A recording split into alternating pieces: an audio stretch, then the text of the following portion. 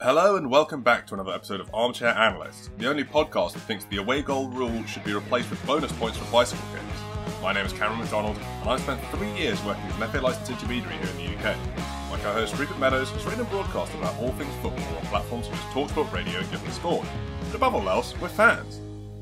Yeah, thanks for that, Cam. A hat-trick of finals over the past week with the Champions League and Europa League coming to an end, as well as the Championship playoff finals determining the third team to be promoted to the Premier League next season. We'll be having a look at some of our own predictions for the table that we made at the start of this season and hopefully learn from our mistakes before we do it for next season. As always, timestamps are in the description, and starting us off was the news that UEFA are set to do away with the away goals rule.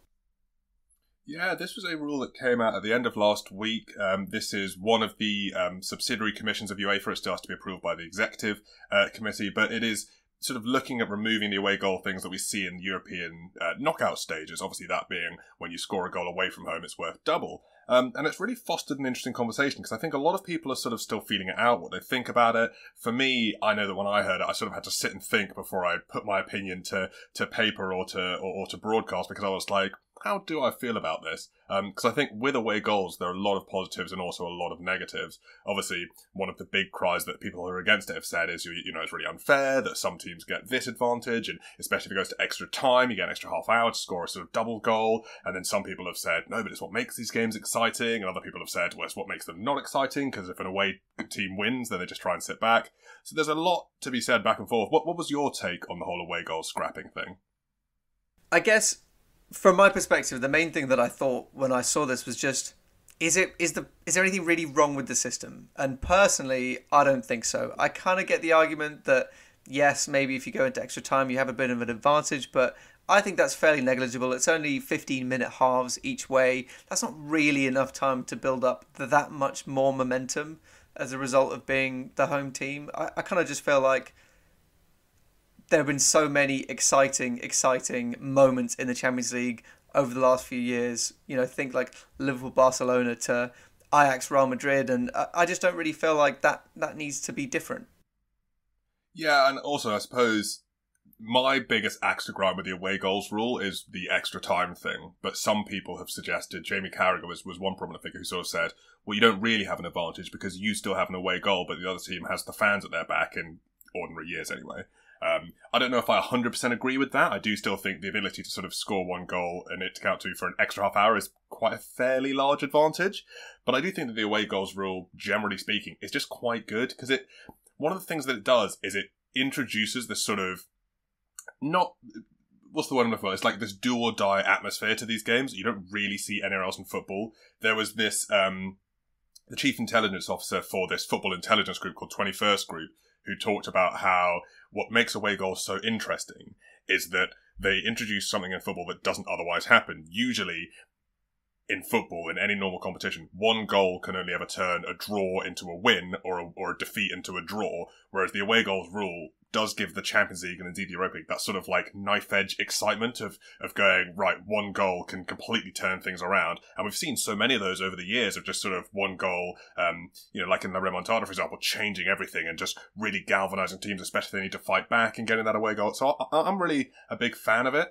I do understand why UEFA have gone for it. Obviously, their thought is that, you know, the more games go to penalties, the more sort of exciting it is for the neutral. And I sympathise with that to a degree, but I also think away goals can inject a lot of excitement into the game. Yeah, and look, I also kind of feel like this has maybe come a year too late, because the only real justification that I can think of to want to do this now is because some clubs are unable to play at home but still have to play away. So they get hit with a double whammy of not really getting the home advantage, but still, do you know what I mean? So I could see that having been done during COVID times, but we're coming out of that now, and I recognise this is just my opinion, because I do feel like it's quite a divisive topic. But yeah, I just don't see anything really wrong with that. I also just think, you know, if you're going into extra time and you're away, you kind of have like a golden goal moment, because it's unlikely that the opposition is going to score 2 goals in extra time. So if you get 1 goal, that's kind of tantamount to you having won the game. Yeah, exactly, and that's what gives it that sort of knife edge effect, which is, you know, something that's very exciting. I just think, yeah, it leads to more of those exciting dynamic moments, more of those like cup run moments, and yeah, I for one always want to embrace those kind of ideas when it comes to like knockout competitions. Yeah, I agree. I mean, I do think it's funny that you mentioned there sort of like, oh, it would have made a lot of sense for UEFA to do it maybe this season, which I don't disagree with, because obviously the home advantage has been less of an ever-present thing. But it's just like, what made me chuckle there is the idea that UEFA are doing this at all for the benefit of the game. They're doing it because they want to sell more advert time and they want the games to be longer. Yeah, I mean, that is absolutely true. And also the other funny thing where you're like, haha, wouldn't that be nice, is like, obviously they're just never going to move that quickly.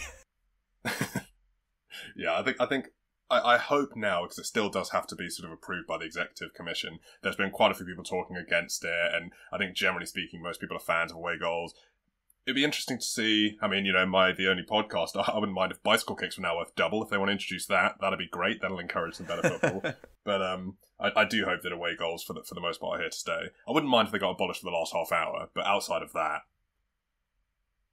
Yeah, fair. I agree with that. What about a nice little basketball ruling? All goals inside the box are worth 2, and then outside the box are worth 3. that would be great if they had some sort of like special. If extra time usually is so boring because it's just like 50 minutes, you can't really get that into the game. A lot of the time it's quite cagey. If you suddenly made that rule a change, it's like away goals no longer count in extra time, but anyone who scores outside the box, I'd be there for that. What about the centre back partnership have to tie both of their legs together? Just the centre back partnership are both playing a 3-legged race. Great suggestions all. Shall we move into looking at some of the UEFA competitions that happened this year, starting with the Champions League final? Yeah, so obviously, you know, something that presumably a lot of our listeners will have watched, and kind of a weird game in that it kind of flattered to deceive at times. It felt exciting, but then when you think about it, not really a lot happened.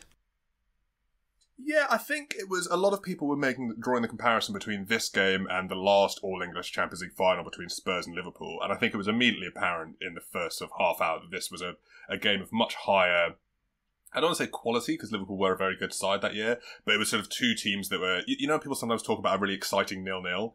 I did feel excited by this game, even when there weren't lots of goals happening. There was lots happening. It was sort of a good tactical clash. But I just think ultimately, I mean, we talked about, I think I said a couple of weeks ago, the way Man City lose this game is if they beat themselves. And then Raheem Sterling came out and said the same thing. And at that moment, I texted you and I was like, well, Chelsea have now won it. Sterling has said that. That's quite a cocky thing for a player to say. And ironically, part of the reason City lost was because they played Raheem Sterling. I mean, firstly that, yeah, which is in itself quite funny. The second part is, I feel like my response was kind of like, is Sterling anti-Pep? Does Sterling recognise that really the only way that they were going to lose was if, like, I don't know, he just decided to go for some really rogue formation and trip themselves up as a result? Because, I mean, that is what happened. He wasn't wrong. City did lose this game. I think that the weird part for me was just because, obviously, it's the biggest stage in club football. But at the same time, neither team played particularly well. Obviously, Chelsea defended really well. And, you know, players like N'Golo Kante put in unbelievable performances, but really neither team were anywhere near their best, and as a result that's kind of why it felt a little underwhelming. Yeah, I agree. I think the difference there is that I think Chelsea have a lot of excuses for not having played their best. Firstly, this manager's only been with them for 5 months. He's sort of still getting to grips with a lot of how these players work and what formations work best and what system he wants to play them with. For example, we saw, you know, Timo Werner start again and have another absolutely shocking game. You wouldn't be surprised if a few more months into Tuchel's, you know, chance, and once he's had a proper window, he doesn't have to resort to a player like that. And also, of course, the big thing that makes it easy to not criticise Chelsea for not playing at their best, they did win the game. On the other hand, you've got Manchester City, who have been working with that manager and that main core of players for the better part of 4 years, and they just came out with a system that I want to say no one was expecting, but in a way I think we were all expecting Pep to do something like this. 60 games they've played this season. In 59 of those 60 games, they've started one of Rodri or Fernandinho, and the one game they chose to not do it in was the Champions League final. Very arguably the biggest game in Manchester City's history. Yeah, it does just baffle. I personally did not really understand a lot of Pep's decisions. I mean, as we said, we kind of alluded to it already, like, Why did Sterling start? He hasn't been starting in these knockout competitions, and in my mind that was because Pep didn't trust him, and then he's decided to bring him in for the final on the same day that the club say that they want to sell him. That just completely threw me off. And Noah Aguero was mad. Obviously, this is like the one game all season, where they didn't start one of Fernandinho or Rodri, and it just none of it made sense. I don't even know why you'd start Zinchenko over Cancelo, and I get why. That's why I get that Zinchenko has been playing in the Champions League, but I still just thought that was a weird decision. It was a very weird decision, especially, a lot of these decisions, well, the defensive mid thing was weird.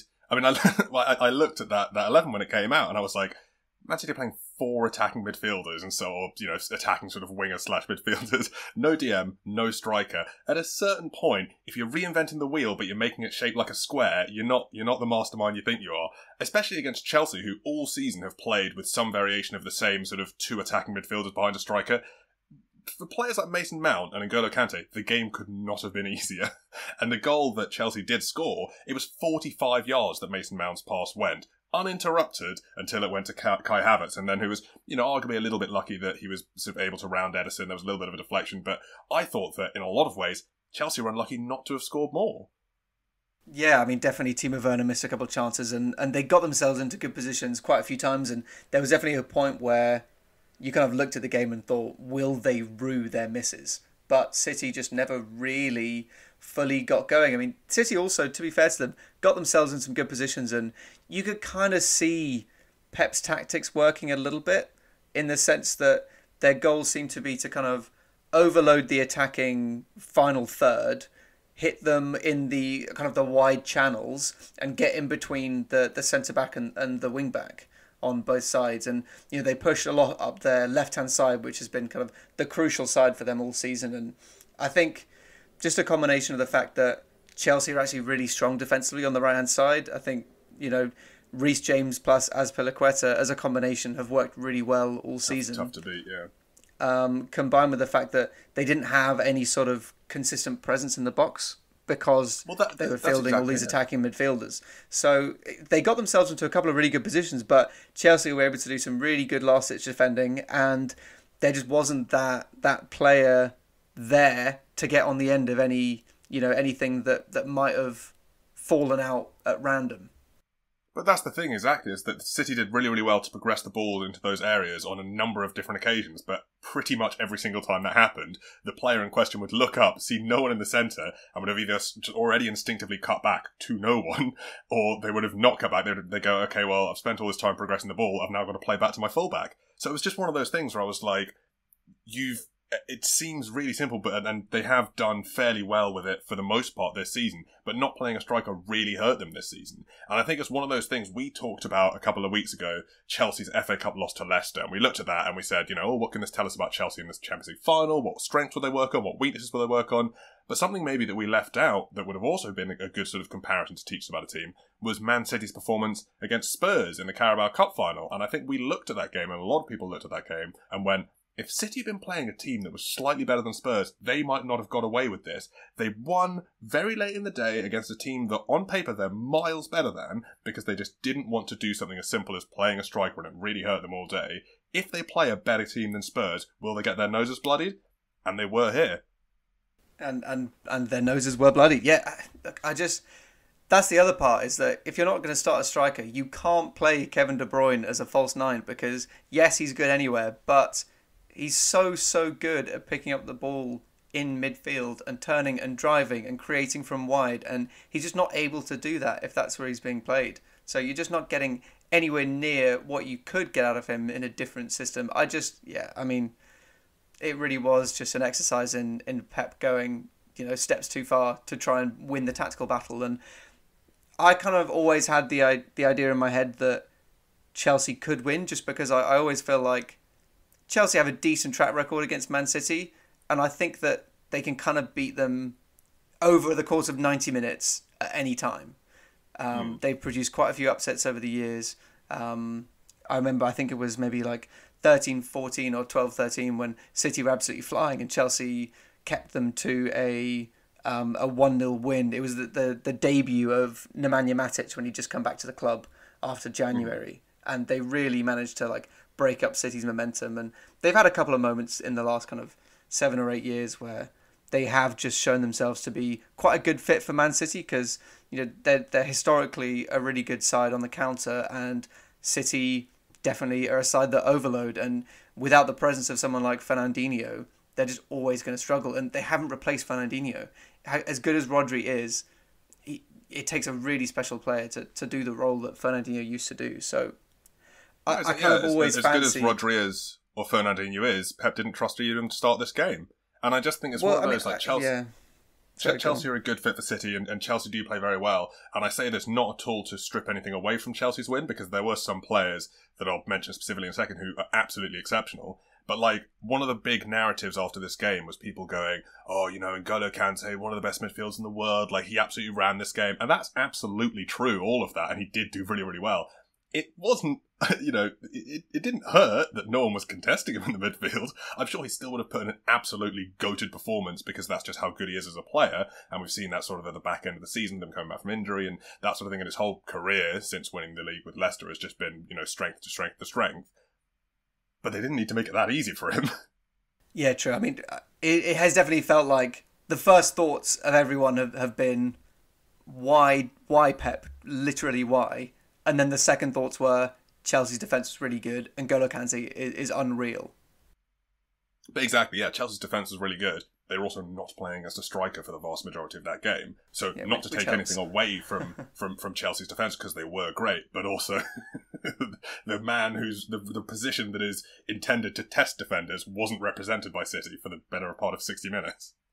Yeah, I mean, to be fair, I do kind of feel like this does encapsulate Man City's season in a bit of a nutshell, just because they have often pulled out some really good results, but they were never far from an upset loss.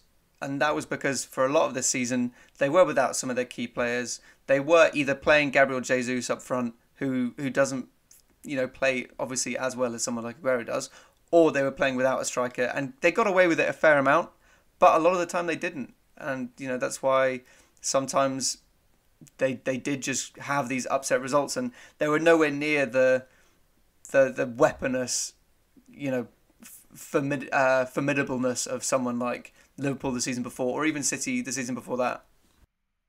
Yeah, the whole season, the story about them has been how good they've been defensively, not sort of so much going forward, although they still do have a lot of those players, but it's been a lot more of a 1-0 season for City than it has the usual sort of 5-1 or 5-2 type thing. Yeah, for sure. And, there's... And I guess, credit to... Kai Havertz, as you said, he was a little lucky, but also credit to Timo Werner making a great run to split the centre-backs. And, yeah, I guess just... It could have happened on any given day that City would win, but they just didn't set up the correct way, and they got punished for it. They absolutely did. I think just to sort of wrap it up, how funny is it that Thomas Tuchel became Chelsea manager, obviously about 5 months ago, or however long it was, because he was sacked by PSG because they didn't think he was the man to win them the Champions League. And within the same season, he's won the Champions League for someone else. I mean, you got to love it. It's... They surely are just ruining the day. In the same way that they're like, sorry, Cavani, you're not good enough up front, and Cavani's now gone to another club and just done bits. It does feel like PSG have quite a short fuse. I suppose with the Cavani thing is it's like, that one is less, because there are a lot of good strikers in any given season. There's only one manager that wins the Champions League each season, and it's the one that they sacked for not being able to win the Champions League. True. I'm enjoying the irony, that's for sure. It's a very irony. Do you think that now, because of this, result, we're going to see Man City go a bit crazy in the window? I think that... Honestly, I haven't really thought about that in terms of, what does City's season look like next year? I mean, obviously, it's almost becoming like a maniacal thing for Pep. Just because it's just such a thorn in his side that he's not been successful in the Champions League since Barcelona, since Messi. So, and Man City haven't won the Champions League yet. So, I wouldn't be surprised if they do try and sign another couple of people. I wouldn't be surprised if they have a little bit of a dip next season, and then they come back with full force in maybe the 2022-23 season, and then they're really challenging for the Champions League. But I mean, they've got some real revamp that needs doing. I mean, we've talked about a bunch of positions where they need to strengthen. So I think they probably will pick up the likes of someone like Harry Kane, and they will pick up, a really solid defensive midfielder. So yeah, I could. They're definitely going to spend, I think, 100 plus million for sure. Well, that was my thinking up till now, because like as soon as the final whistle happened and Man City lost it, so many people, largely City fans, but like a lot of other people who are just looking at the facts, will go, yeah, Man City won't sign Harry Kane. It's just not really in their model. They spend a lot of money, but they don't spend too much money on one player. And as soon as that final whistle happened, I was like, that's Harry Kane confirmed, and very possibly Jack Grealish as well, because City at the start of the season, it did look like this was the year that they were going to, obviously they've been such a fantastic team domestically, but this was going to be the year that they really sort of enshrined themselves among the great teams in the games to win a double, a triple, a quadruple, maybe even the quintuple people were talking about for a long part of the season. And they have still won, the league and the Carabao Cup, but the Carabao Cup is the fourth or fifth most important trophy that you're in for there. And the Champions League was the big one. Obviously, the Premier League is still great, but they've won it quite a few times now. The Champions League was sort of the jewel of their season, and what would have been the one to make it, better than anyone they've had so far. And so when they failed at the last hurdle with that team that everyone's been looking at and been going, oh, they could do the quintuple or the quadruple, I was thinking, like, they are just going to go nuts now, and just they thought they'd thrown everything at the wall and it hadn't worked. Now they're really going to go for it. Yeah, I to be fair, I could really see it happening as well, and they would look very scary with Harry Kane up front and with a nice new bolstered midfield. That idea definitely scares the daylights out of me, but we'll have to wait and see. Looking at the other European final with another disappointing Mancunian side falling short. I wonder if I haven't really looked this up, but I wonder how many times you've had a team from either year lose in the final. It's probably happened to like Real and Atletico before, I assume. The only one I can think of off the top of my head is 2 years ago with Liverpool beating Tottenham and then Chelsea beating Arsenal. So yeah, there's 2 London teams, so there's one. I wonder how many of those there have been. I imagine probably Madrid would be, if I had to gun to my head guess, would be my other guess for that. But this was another bit of a disappointing game from Manchester United. It was a disappointing game for more reasons than one. I mean, obviously, on the one hand, we can talk about what happened on the pitch. I think it was yet another game where, Bruno Fernandes in big games, man. I mean, he's a great player, but if it's not a penalty against Southampton, can he get the goals that count? And then Marcus Rashford had a shocker as well. But one of the things that I thought was just equal parts hilarious and sorrowful about this game was just how unbelievably biased the coverage was. And I know we were watching it in England, and I actually felt exactly the same thing. Yeah, especially with the penalties. They were like... with the penalty, and I was just like, Villarreal, who have done enough to get to this Europa League final, they've on their own merits got to the same point in the tournament as Manchester United. It's not that they've been drawn in the round of 16 and it's a huge mismatch. They've also beaten some big teams to get there on their way. And the sort of triumvirate of Paul Scholes, Rio Ferdinand and Owen Hargreaves were all just sort of like, yeah, I mean, this team's nothing really. Like, this is a given for Manchester United. And it was another one of those situations where I was like, you're taking this as read, and I think you might lose now.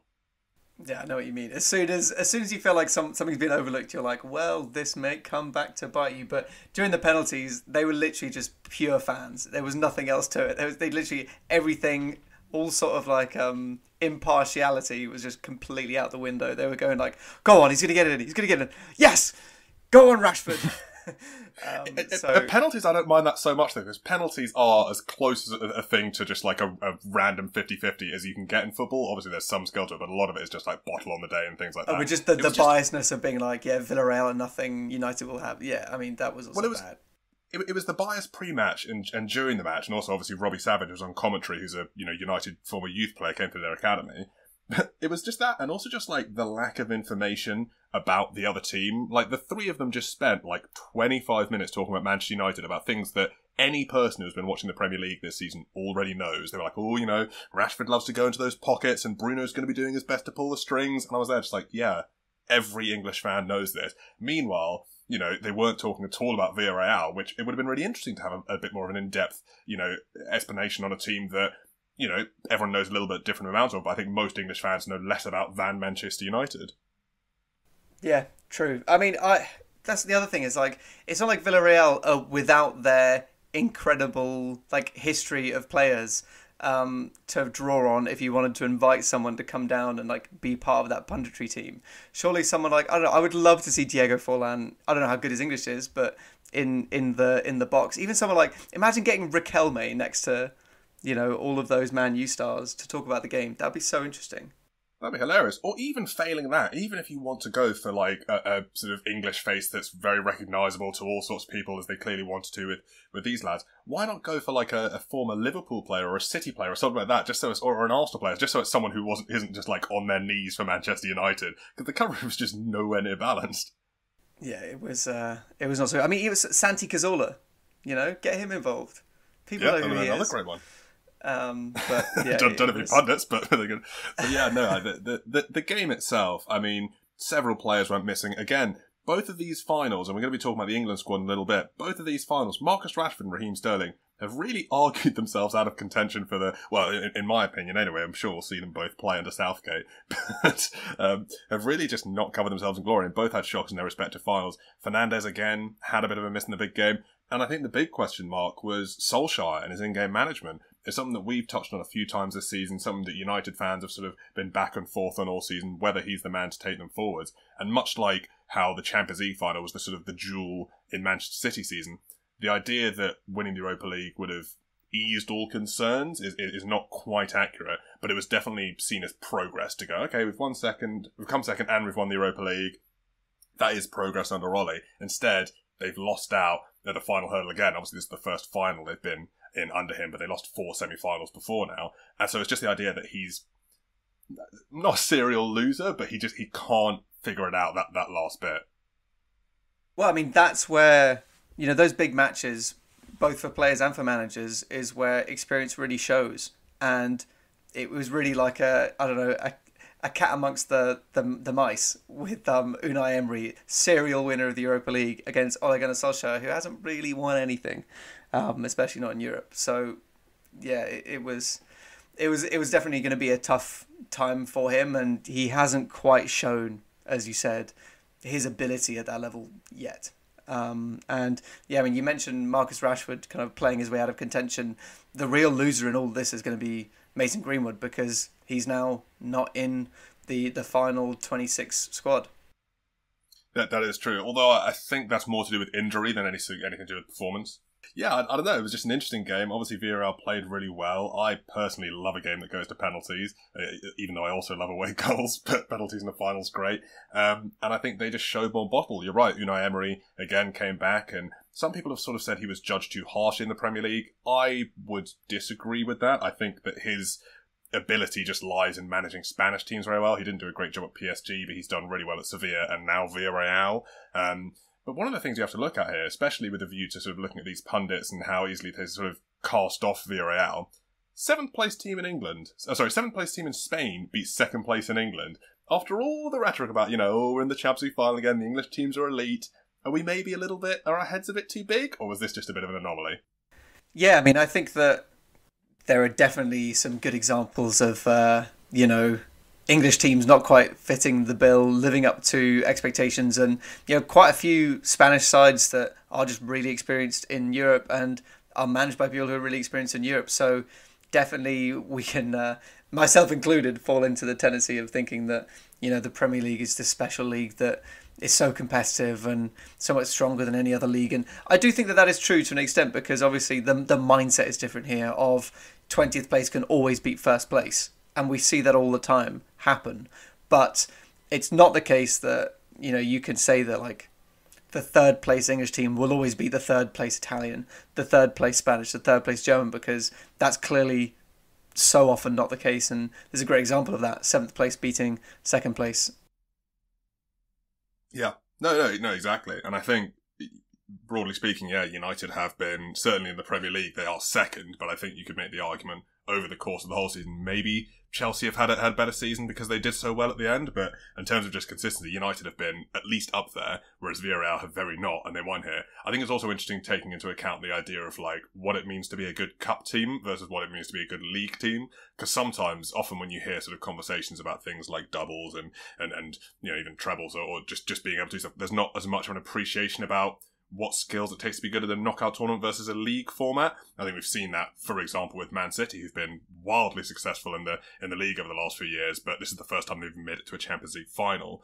Or Man United, who are quite good in the Premier League this season. But when it came to the knockout games, obviously they got knocked out of the Champions League at first, and then lost to the final hurdle here to Villarreal. Yeah, so I think almost the only thing you can really say for sure is that probably on balance, Premier League teams maybe just have a little bit more money, so can have a little bit better of a squad than other sides. Yeah, I mean, except for the fact that United had a really good squad in this game, but they just didn't use it. Didn't make a sub until 100 minutes in. The in-game management from Solskjaer was bizarre. I think both European finals, hilariously, were sort of characterised more by really bad decisions from one set of gaffers than the other doing really, really well. Do you think that's unfair to say?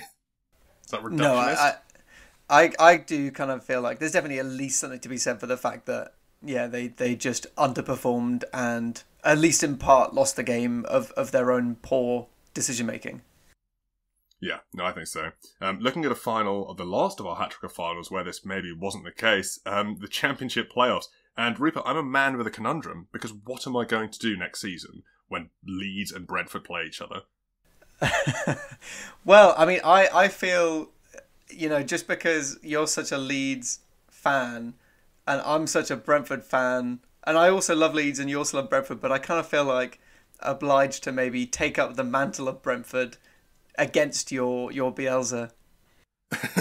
Is that the size we're allocated? Because like you said that as if either of us were actually fans of either of those clubs, but to clarify, we're not. It's just that we both just love a lot about what those clubs have going on. For Leeds, it's a lot of Bielsa, but I love a lot of the players there, and I know you do as well. And similarly with Brentford, the whole sort of system they have. Thomas Frank, I really like as well. I like a lot of the players who come through. I like the whole system of how the club is run and how they've sort of gone for an alternate way. So it's just two very likeable clubs, in my opinion, anyway, that are going to be in the Premier League next season, which on the one hand I'm very happy about. On the other hand, it means they play each other. I'll have to pick. It's like trying to pick your favourite child. My heart. We'll just have to soldier through, Cam, and I think hopefully the positives outweigh the negatives. I, for one, cannot wait to see Brentford in the Premier League. They've been taunting us both as fans of the club, as people that like the club, by kind of teasing the fact that they were going to get through, and this is what, the third time in quite not too many years that they've been in the final of the championship playoffs. It is, and it's their 10th time in total, so they've bashed their head against the wall with this one since they were last in the Premier League, which was obviously ages and ages ago in 1946-47. Which, by the way, they had not one but two fans who were there when Brentford were lost in the Premier League at that game. And I was watching that, and part of me was like, oh, fair play, and part of me was like, get inside. Go home, what are you doing? Someone was like, oh no, they'll be vaccinated. And I was like, I don't mean the virus, I mean a stiff wind could kill either of them.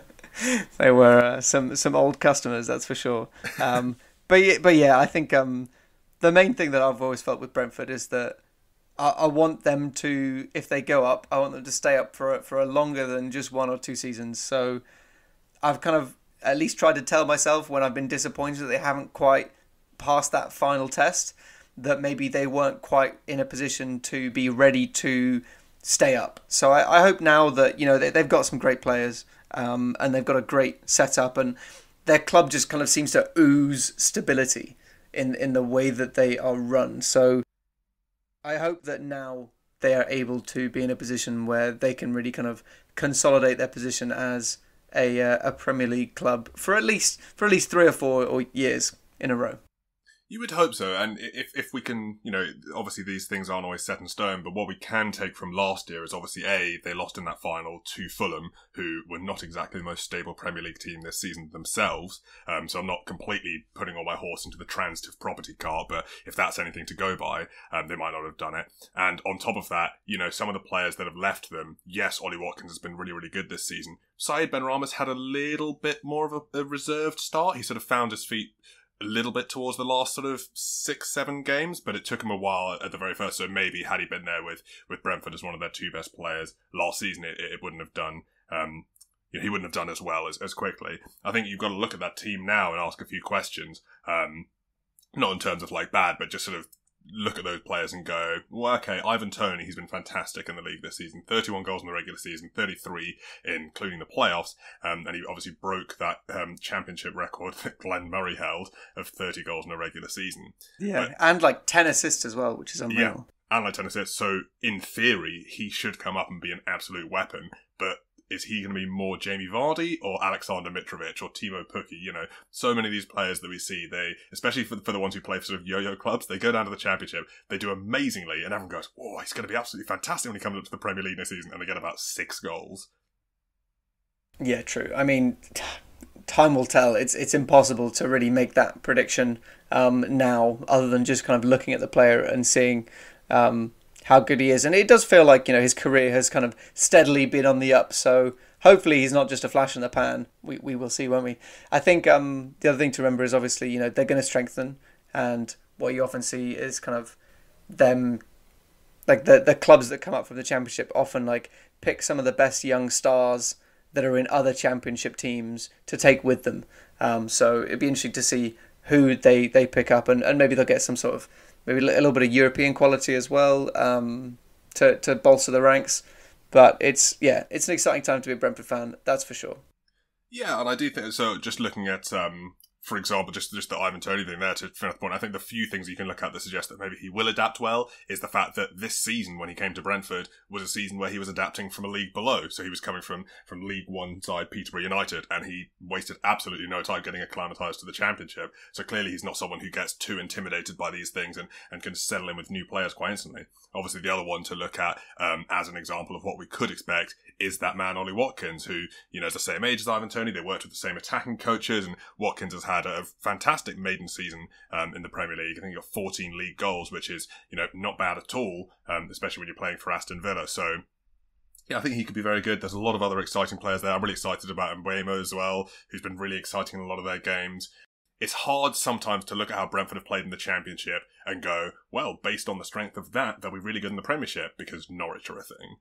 But there are also there are sort of former products that have left the club who have worked with that same model, that same system, whether it's the coach himself, Thomas Frank, or it's the different sort of positional coaches that have gone on to do well in the Premier League, even after a little bit of time. So I hope that they do well next season. And again, it does depend on how they strengthen in the summer, but I have a good feeling about them. Nice. Yeah. Well, the feeling is mutual, shared with me as well.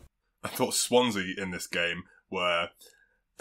what's the diplomatic word to use here? Very excitable in a lot of their challenges. The goalkeeper included to give away that first penalty. It was one of those that just felt like almost flipped on its head, actually. I think there was a little bit of punditry chat about this, about how sort of like Brentford had lost last season in this game, and the two ways you can react to that are sort of let it get under your skin and be a team that always loses in finals, or to build on the confidence that you've built from sort of learning from your mistakes and doing all that. And Brentford were the confident team here, even though at 2-0 up, there were loads of people, myself included, going, right, now, how do they lose this game? How are they going to bother? They sort of really confidently put the game to bed, and there was no real, suggestion to show Swansea getting back into the game, especially after the red card. Swansea, on the other hand, were quite rash. The occasion seemed like it had caught them not off guard, but I think the players looked a little bit nervous. They looked a little bit excitable. And I think that's where the match was won, really, for Brentford. Obviously, the players, in terms of what they did, was one part, but I thought mentality was a real force in this game. Yeah, definitely. And I think, Swansea, they've had a good season, but they also have a couple of really young players who just don't quite have that level of experience. And obviously someone like Jay Fulton should know better at 27 to get sent off, but Mark Guehi and Ben Cabango, both 20 and 21 respectively, and they started at centre-backs, and they're both really talented players, exciting and young players, but I do think, Brentford did just seem like they had the edge in terms of experience. I know what you mean, though. I was definitely feeling the same. It's funny because Brentford are one of those clubs where in the Championship playoff final, they go 1-0 up and you're just thinking like, please no. Because you can already see the writing on the wall. You're like, I'm not strong enough. I'm not strong enough. They looks like it all kind of culminated for them and they managed to finally pass that test that has long eluded them. They finally did. Also, the Swans thing you were saying, Jay Fulton getting sent off. Jay Fulton got a straight red. His tackle was not as bad as Matt Grimes in the first 5 minutes. I thought arguably it was still a red card, but I was like, you're unlucky to be off if he stayed on. Yeah, I mean, I actually often think of it as a bit of a failing of referees, which is that they always seem a little bit reluctant to send people off in the first couple of minutes. And I get that, it completely changes games, but if they deserve to be off the pitch, then send them off. It's that unwritten rule, isn't it? Nothing in the first half hour. You could stamp on someone's head and you wouldn't get sent off. Yeah, exactly. And then sometimes, to be fair, what that then does is then informs the referee's decision to go, I've got to catch up, and then send off someone else. Exactly. So, I mean, to be fair, like that is a moment where it really just could have gone either way, and Brentford just got the luck of the dice roll. So, there's always going to be a component of luck in a final or in any sort of 90 minutes. But yeah, I think Swansea can feel a little hard done by, but at the end of the day, Brentford definitely showed themselves to be the stronger side over 90 minutes.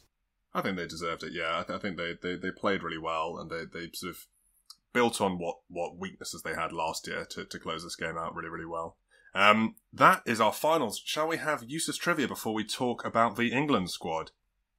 Yeah, sure thing. So I've got quite a funny story for you this week that I'm hoping you haven't heard before.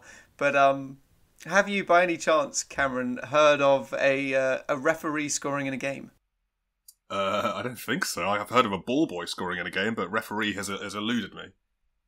So there was once a match in it's somewhere in like lower leagues in England, in Bromley, with the Great Bromley Cup. Between two teams called Earl's Colne and Wimpole 2000. Wimpole in 2000. And during the game, which was being dominated by Earl's Colne, they were 18-1 up. The referee, the ball fell to him, and he just decided to volley it in, absolutely bang it into the back of the net and score for Wimpole. He then proceeded to celebrate, running up the pitch and laughing, finding it really funny, and just one of the most bizarre stories I've heard in terms of like referee involvement. Completely shamelessly, just absolutely like twatted it into the net. Celebrated like any good player would do. Happily didn't have too much of a bearing on the game, which 18-1 at the time finished 20-2. But he was then suspended for 7 weeks by the Essex County Football Association, so he decided to quit, and was quoted afterwards saying something along the lines of, "I'm glad it happened because it shows refs aren't just rule-crazy robots." I mean, yeah, that one isn't definitely. I think that's, fair play. My one is talking about managers, the greatest managers. Of course, we just spent a little bit of time talking about the Champions League final and Thomas Tuchel at Chelsea and how he's made them such a good defensive side. He has a great history of defensive sides, to the point where only one manager has got a win by more than one goal against him in either 2020 or 2021, which I'm sure, as you know, and others may also know, but I just want to remind everyone, is Big Sam Allardyce. Good old Sam, breaking records left and right. The ultimate defiers of expectation.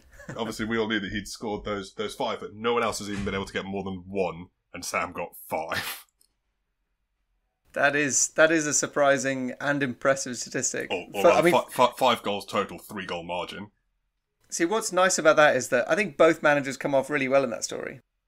Yeah, they really do.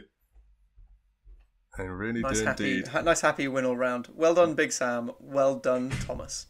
Where are we going next? From Big Sam, are we segueing into the England squad, or are we jumping into the league table?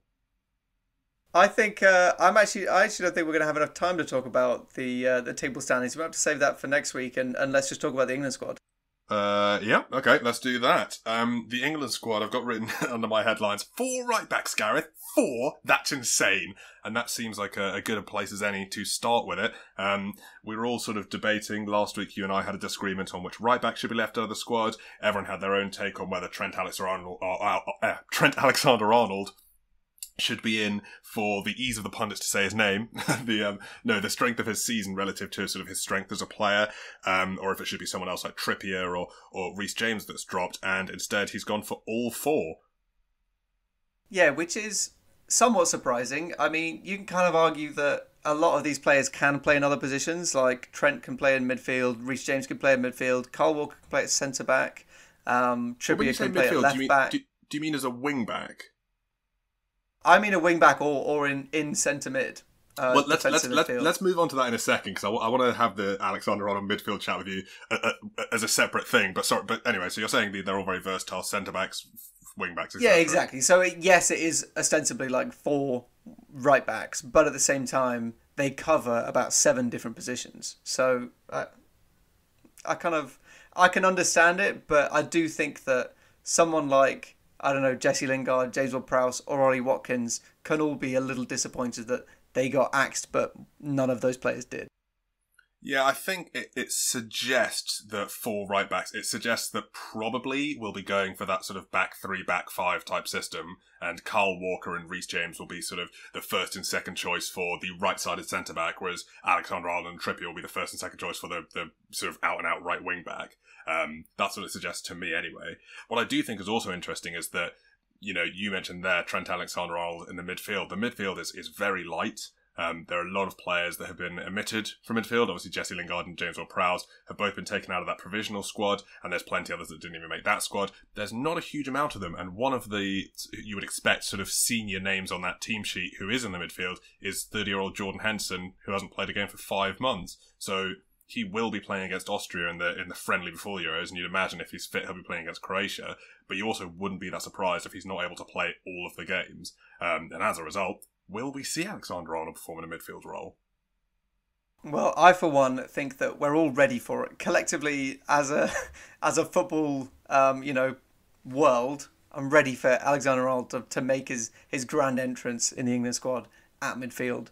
But time will tell whether or not Southgate's quite feeling ambitious enough. One thing I would say is that, as you say, it's quite light in midfield. I think this is a really ambitious squad, which I'm excited about, and nervous in equal measure, because I think the right backs are just a microcosm of what we can see across the squad, which is that he's chosen a really tactically flexible, bunch of players. The other notable inclusion is someone like Bukayo Saka, who can play pretty much anywhere across that left-hand side from left back to left wing, and can also play, in an attacking midfielder role on either side. So it's exciting. I really like this idea that, we're going to shape our tactics to the opposition. Obviously, that's kind of, in my mind at least, where all squads should move towards. But I do feel a little nervous over the fact that obviously international teams don't get that long to play with each other. And typically where squads kind of achieve success is when they've got a really strong core of, players from one system or one club that they can build around. And we don't really have that as an England squad. So yeah, I think that it could be our most exciting element and also our biggest weakness, which is that we've picked this squad which is well-rounded in that, it can shift to match any tactic. But I think we could maybe fall into the trap of being a jack of all trades, master of none. Yeah, I think there's a lot to be excited about in this squad that also can give you pause for thought. One example for me is sort of how young the squad is. There's a lot of young kids that have been brought in that I'm really excited about seeing. I think Jude Bellingham has been fantastic for Dortmund this season and played really well for England. Bukayo Saka has had a fantastic season at a club that hasn't, been the easiest club to have a good season at this season. Obviously, you've got your players like Rice and Mason Mount that have been fantastic for their country before, but also, just in general for their club. And on the one hand, that's very exciting because you look at that and you go, well, if these lads do well together, they're going to do well for a long time. But the average age of this squad is 24.69 years, which is almost a full year less than the 2018 World Cup's average of 25.48. The average age of the England squad over the last 5 tournaments is actually 26.4 years old. So this is a lot more squad than England usually have. And in a way, you can look at that and go, oh, that's a bit dodgy. On top of that, there's only 3 players over the age of 30, which is Henderson, Trippier and Walker. But the other way of looking at it is going, well, other than that 2018 England squad, which was also younger than that average age, the England team hasn't covered themselves in glory massively. Is there going to be an element of that fearlessness of youth that sort of comes forward and lifts the whole team? Maybe. It might not, it might backfire, but it's something that, I agree with you, it excites me and unnerves me in equal measure. I know what you mean, yeah. It's, what else is cool about that is also just the fact that, we might have that injection of young excitingness that doesn't really feel nervousness in the same way, even because, they're just so fresh-faced and eager to impress. But also just the fact that we're building something, at least I like to think so. All of these players will be available for at least another tournament or 2 to come.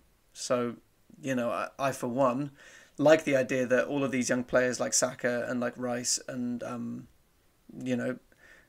that they're all getting experience in a way that maybe the generation before didn't. Yeah, and it's one of those things, isn't it? Like, because the team is so young, we could achieve the exact same result as this, like with a slightly old squad, and you can be more optimistic about it. Like, if this team goes to the semis now, but doesn't win, you'll still be able to go, well, you know what, that bodes well for the future. Whereas if we had sort of gone for all those much older players and got knocked out in the semis, you go, wow, and this is the result of a generation's building. Yeah. Hey, man, 2026, I've been saying it for years. Well, it's hard not to sort of have that thought creep into your skull, obviously, with a lot of these young players, and particularly some of these young players like your Phil Fodens, who have just... he's 21 now. The idea that he could keep getting better and better just only makes you feel good about the team. In terms of players that have been left out, this is a player that we talked about at the time, at the sort of, I think we're in the middle or at the back end of his run of form. Jesse Lingard gets omitted after making the provisional list. Is that really out of pocket from Gareth, or is that sort of quite smart going, look, you had a really good 2 months, that doesn't overwrite the 8 years that you had that weren't so hot? Yeah, look, I mean, I think that this is another reason why the provisional squad was quite good in a way, because it did acknowledge those players that didn't make it in the end, but that, are on the fringes very much so. So, from my mind, Gareth Southgate will obviously have talked to him about it, and he will have said, look, you had a really good period. I'm really excited for you going forwards. Unfortunately, you haven't quite made it because... for these reasons, you only did have a red-hot 2 months. And he did kind of taper off towards the end of the season. But, obviously, like, you're in contention. You're in my thoughts. You made that 33-man squad. I want you to push on. I want you to see this as motivating. And I want to talk to you next year about you being a key member of this squad. So I actually don't mind it too much because of the way that it's happened. Yeah, I think that's fair. And I do think it's funny because I probably wouldn't have had this line of thought about Jesse Lingard had you not been the one to make the point. But now every time I think about Jesse Lingard not being in the squad, my mind just immediately goes to Raheem Sterling and also, to a lesser extent now, Marcus Rashford. And I'm just like, if you guys didn't play for United and City respectively, would you even be in the squad at the moment? Or would you even be sort of as nailed on as you apparently are? Because there was never any question mark about either of them making the squad. And ironically, in much the same sense, Jesse Lingard has not been great for a long time, but he played for Man United and got in the squad. Now he's not played for Man United. He's actually been really good, albeit for a short time, and he's not made the squad. I thought the whole point of Gareth was supposed to be a move away from that. Well, I know what you mean in theory. I mean, I guess the only counter that I can think of for that I do feel like has some relevance, is that despite the fact that Sterling and Rashford haven't covered themselves in glory through this season, especially towards the latter end and these final 2 games that we were just talking about, they are mature players and they do have a strong voice in the dressing room, and they've both shown themselves to be really mature characters over the last few years. So I'm actually personally quite happy that they're going to be there, because I think that they're still young relatively, but they will help guide those younger players through. So Lingard can be disappointed, I think, to be omitted, but I just think the sky's the limit for him. He's made it out from under the shadow. I hope he stays, at West Ham. I hope that he continues to go from strength to strength, and he'll be in next year if he keeps going the way he's going. That's very true, and that's also a really good point that I hadn't really thought much about with Rashford and Sterling, is that despite, the big potential weakness in this squad is a lack of experience outside of your sort of Jordan Hendersons and Carl Walkers. Certainly, if you think about like experience at the top and winning things and that maturity that comes with that sort of thing. But Marcus Rashford, certainly, and Raheem Sterling are both sort of level heads. We've seen what they're like off the pitch, and that can be every bit as important as having an influence on the pitch. Yeah, definitely. I mean, on balance, I think I'm pretty happy with this 26-man squad. I'm obviously devastated that James Ward-Prowse hasn't made the cut. But apart from that, I kind of feel like you can make arguments as to why any of them haven't made it, and I think they're all pretty valid arguments. Ollie Watkins is the other one that can maybe be a little disappointed, but again, keep growing, keep playing well, you'll get there. That's what's so cool about this 33 squad.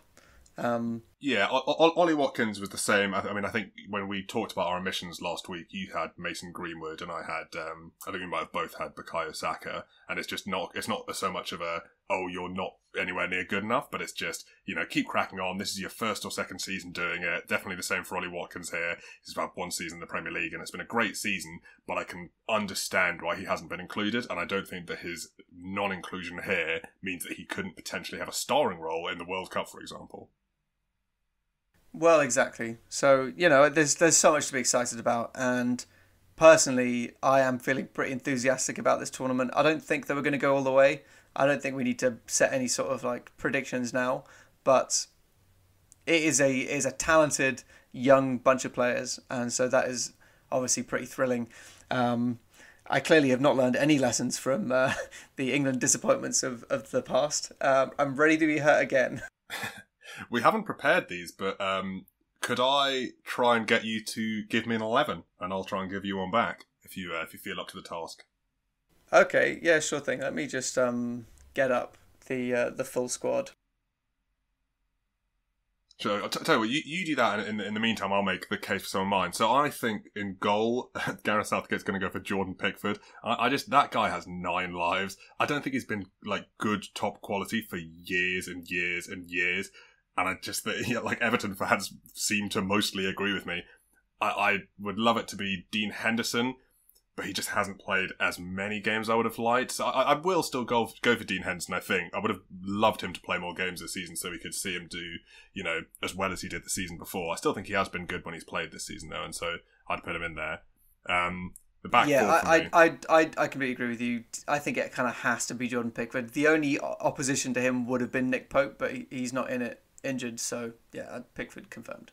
I think it will be Pickford, but so I'm saying what I would want it to be. I think it will be Pickford. I would like it to be Dean Henderson. I do like Dean Henderson. To be fair, I actually really like Sam Johnson as well. But for me, I think just the experience of Pickford at the back is going to be good for us to have. And I don't think Dean Henderson has quite played enough minutes this season and quite showed enough him, isn't it? to make it over him. So my first choice would be Pickford. I'd be going for a back four, but again, that's what I would want to do. I don't think it's what Southgate would do. My back four would probably be Shaw, Maguire, Stones, and I mean, if we're taking him, I'm tempted to go for Alexander-Arnold over Walker just to do a real 180. But no, I'll say Walker for the experience. What are your defenders looking like? So is this a squad that we think he'll go for, the 11 that we think he'll go for, or what we personally would choose? Based off the squad, what you would choose? I think I would have... happens to be also what he will choose. I mean, I think the main thing that, to be honest, this whole defence I'm not fully confident about. I do prefer like a nice 4-3-3. That's what I think this squad could get a lot out of. But I do also think that we've looked so good in the past with a back five that maybe I'll stick with that. So I'll put Trent on the right. I'll put I think I want to put Luke Shaw on the left as well. And then I want Kyle Walker at right centre back. John Stones in the middle, and I'll put Harry Maguire at left centre back. Pretty safe. So for my midfield three, I'm going to go for an extremely young midfield three, but it's one I think that could handle it. I'm going to go for Declan Rice, sitting back in the defensive mid, and then Jude Bellingham and Mason Mount as my midfield three being finished off. Ooh, very nice. I mean, I think I want to go for Rice and Mount. I think.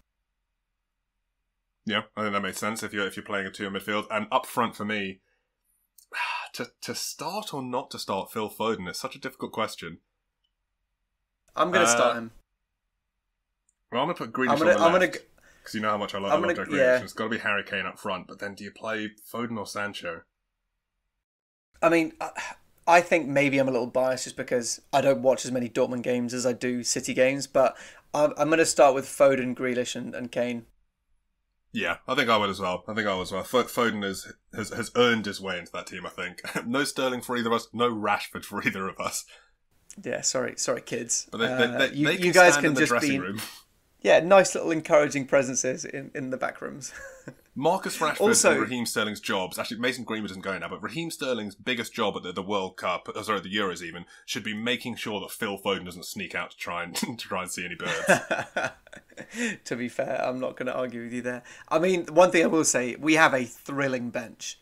I back any of these players to come on and make an impact. I think Marcus Rashford can play really well internationally. I think that Sterling can inject so much pace and directness into any team that he joins. Henderson to have coming on would be amazing as like a stabilising factor of midfield. And, I think the defence is all to play for, really, with Ben Chilwell on the left, Reece James on the right, and Tyrone Mings in the midfield, in the middle of the back as well. I think he can easily... Tyrone Mings, centre mid confirmed. I would happily put Tyrone Mings in over someone like Harry Maguire. Personally. Yeah, I mean, my shout, what I would have wanted would be Mings Konsa, because I think they've been so good together for Villa this season, but the squad does not permit me to make such radical changes. But yeah, no, I think there is a lot exciting to go on, even in terms of Dominic Calvert-Lewin being in that squad and what he offers that's quite similar to Harry Kane, but also what he offers that's absolutely completely different, and how that could help us switch up games, and if we'll see them start together at all, or if we'll see them make a direct sub, or if we'll see them Calvert-Lewin come on to play alongside Kane. It's going to be very, very interesting in terms of the options it provides us going forwards. Yeah, definitely. I mean, what's really cool about this is take out all of that front three that we said, and you bring in Jadon Sancho, Raheem Sterling, and DCL. I think that again is a really cool, exciting. Because also they play to each other's strengths. Raheem Sterling is great against the byline and putting balls in. Sancho again is a really good direct dribbler who creates chances. And for someone like DCL who's just going to sit in the box and mop them up, as good as any player can do. That again is exciting. I want it. I want to see it. What I really want to see is England field two teams. Meet in the final. Exactly. Yeah. Yes, please. Well, I think we're getting ahead of ourselves now. We will have to postpone our league table stuff for next week, because I think we're about coming to time. Unless there's anything I've missed out on. Cam, that I believe is everything. But it's been great to talk to you. And you as well. And we'll catch you all next time. Thanks for listening. Cheers, guys. Bye.